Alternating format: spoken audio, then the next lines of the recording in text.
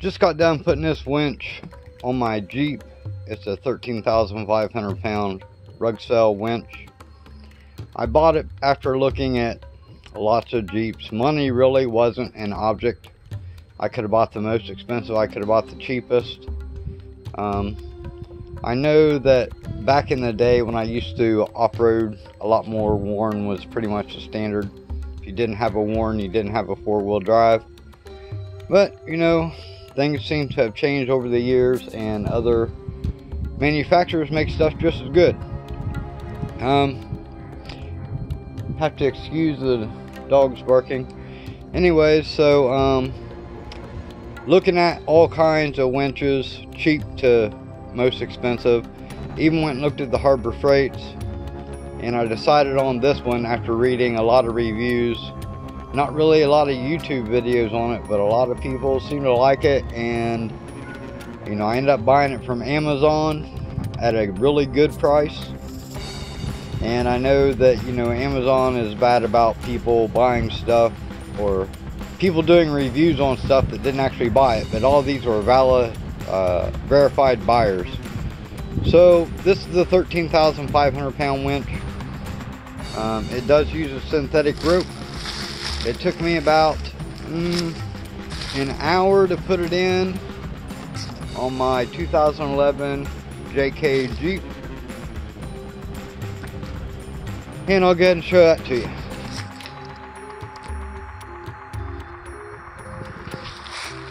This is my Jeep.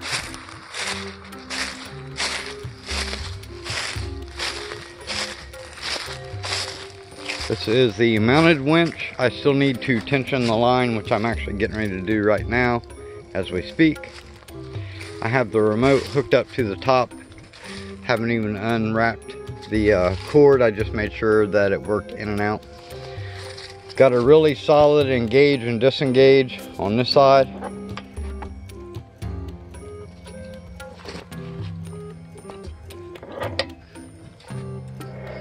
And this is a Dyneema rope, and probably going to paint. I'm probably going to paint the fairway to actually match the Jeep, or maybe go with black. To be honest with you, this is the Angry Bird front end, and I kind of think it looks like it's got lipstick lips now, so I might actually keep it red. I may actually go with the black. Comes with a yellow hook there on the end. I believe it's 90 feet of lead. Rugcel.com. I'll put some more specs up with this. Really easy to install. It was basically hook up a few wires for the controller, run them into the battery box. Relay and everything's built to the top. I did like the way it's using almost like a music cord connector at the top. I can't even remember what those are called now. And it has a rubber stopper that actually goes down in the hole, so keeps water from getting into it. The hardest part about the whole entire installation was getting these covers over these bolts. I still never could get that one on all the way, and I don't have them all the way around the bottom the way they should be, but I ain't gonna worry about it. So let me drag this out, and I don't have no camera tripod with me, so we're just gonna have to walk it. So basically what I got to do is I got to pull this all the way, literally all the way out, all 90 feet of it. I have a tree protector. Man, these are so much easier to pull than old metal ones like I'm used to using. I do have a tree protector in my hand, which kind of makes me pulling this up any farther about nearly impossible. I walked it off to make sure I could get to this tree up here I was going to use to attach to tension this. Should be running out. Ah, I see the red there now. There was a tree I thought I was going to attach to, and look.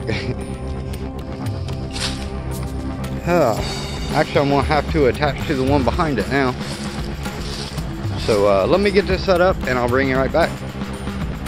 All hooked up and ready to go, but I do have to pull in about 6 or 10 feet of slack, and I can't hold the phone and operate the controls at the same time, and I don't have a phone mount with me, so just trust me on it.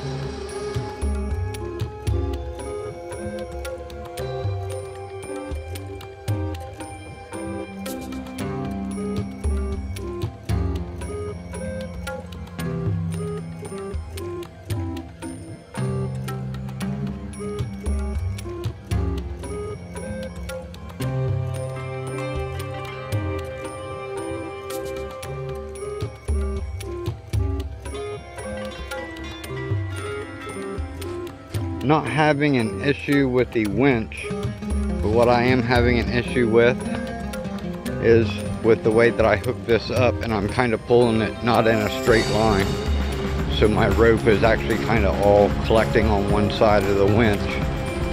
And I did that because that was the closest tree, and I should have known better, but I'm gonna have to hook to another tree so that I can get this spooled on there correctly. So I'll pull up a little bit, I'll attach it to a tree that's more in a straight line. Let me be right back. Alright, this time it's going to be way better because the tree is straight line with the truck. I had to move the truck forward a few feet.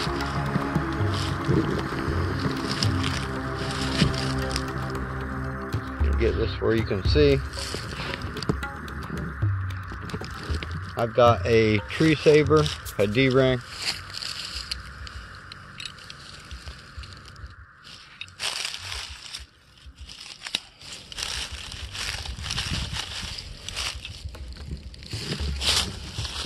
Now I'll have to go up there and fix the slack.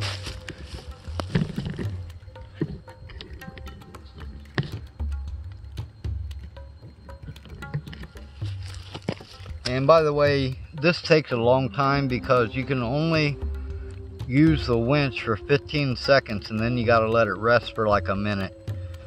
If you just straight winch it all the way from there to here, that winch would be red hot by the time you get here. And that's not anything specific with that winch, that's all winches.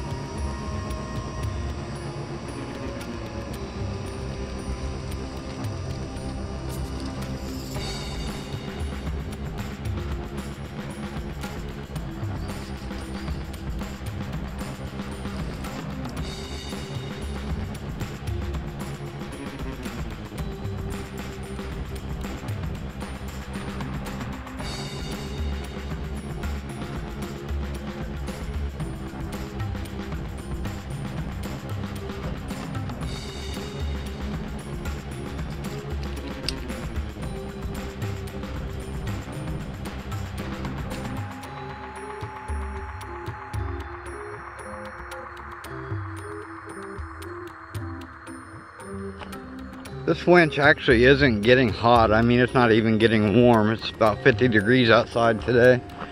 It's cold enough where if it was getting hot, you stick your hand on it and you would know. Just wanted to show you, so, you know, by redoing the winch or retensioning it from a second point that was straighter allows the spool to actually spool the rope evenly. That's what I wanted to show you.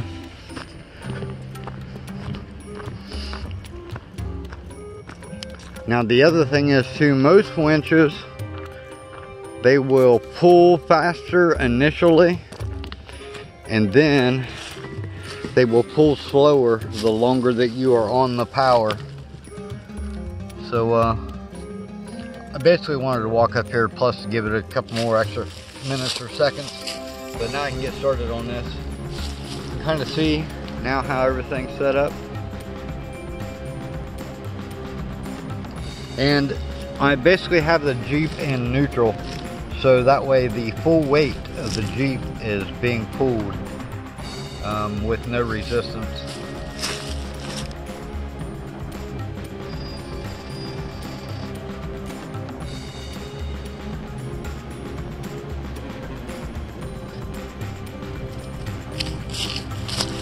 One more thing I forgot about until I was just sitting up there. This came with 2 wireless remotes also. You push this button in on the top left right there. It looks like there's 2 of them. You push that in and hold it for a few seconds. Then your in and out buttons will work. So that's me from all the way here.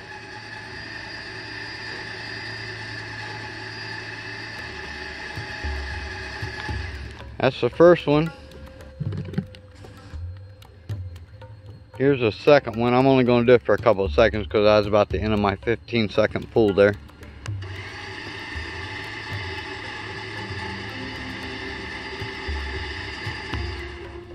That is pretty cool. Now maybe no standing in water and mud waist deep. Yeah, I definitely think this is well worth the money. Like I said, I bought this off of Amazon. They got some excellent reviews there.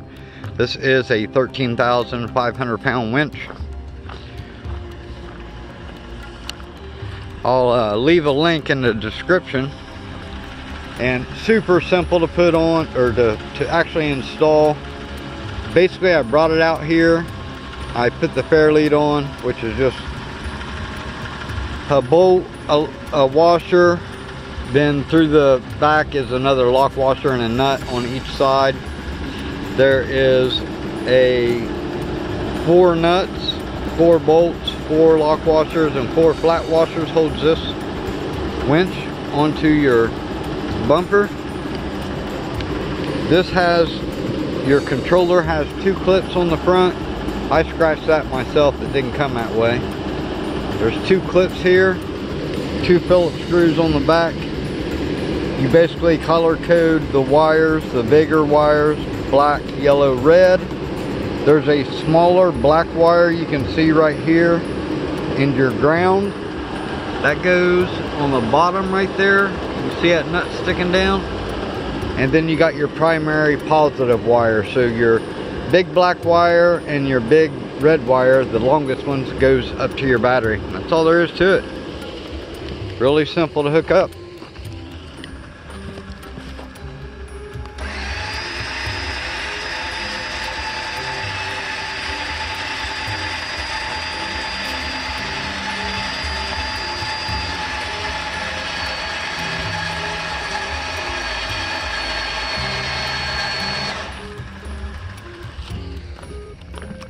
I'm sure I'll go ahead and speed this up. I ain't gonna make you guys watch this in real time. So, but we'll go ahead and get her pulled all the way up here. Probably will look pretty cool anyways with the Jeep about to run over you. There probably is one more thing I should say. This is a Dyneema cable. If this cable was wire, there is no way I would walk as close to it as I am. Steel wire, if it breaks, it holds all of that tension and it can cut you in half. A rope, when it breaks, most of the time goes limp, like a fishing line goes limp when you break it off. But a steel cable, there's no way I would stand next to that without a safety drop or a safety weight on that line. With the non-steel cables, you generally don't have to have your safety weight in the middle. because just like a fishing line, they just go limp when they snap. I know there's going to be people say, oh, you're wrong. Well, have you ever seen one break? Because I have. These are known as dynamic lines, and I do a lot of rock crawling and search and rescue and that kind of stuff. I have seen them break.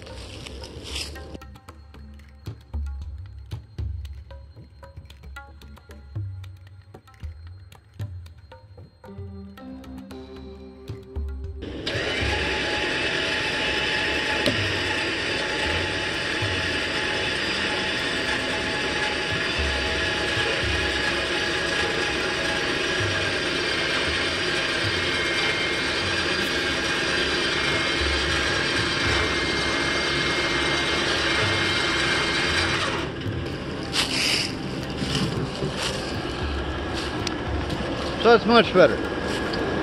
I really can't go any farther. So basically this is a manual remote. I'm going to let the tension off the line.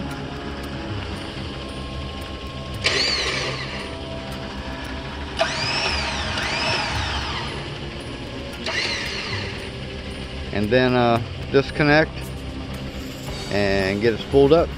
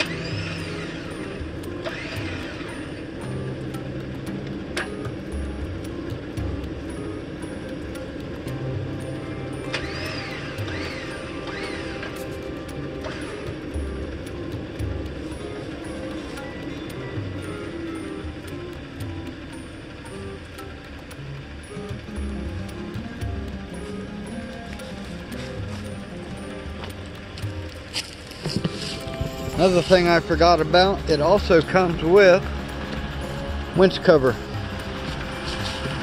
I probably don't really have anywhere I can set this down where you could see me install it.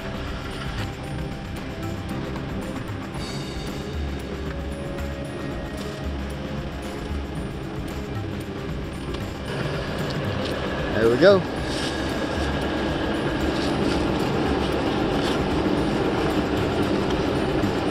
So yeah, I definitely think this is well worth the money.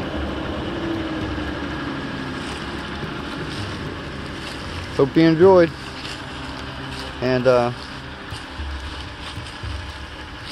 I know all kinds of people are probably going to ask.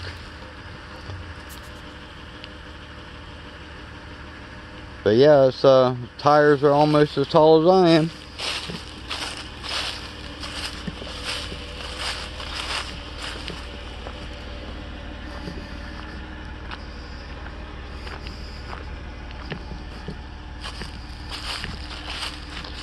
So now we just got to go get muddy.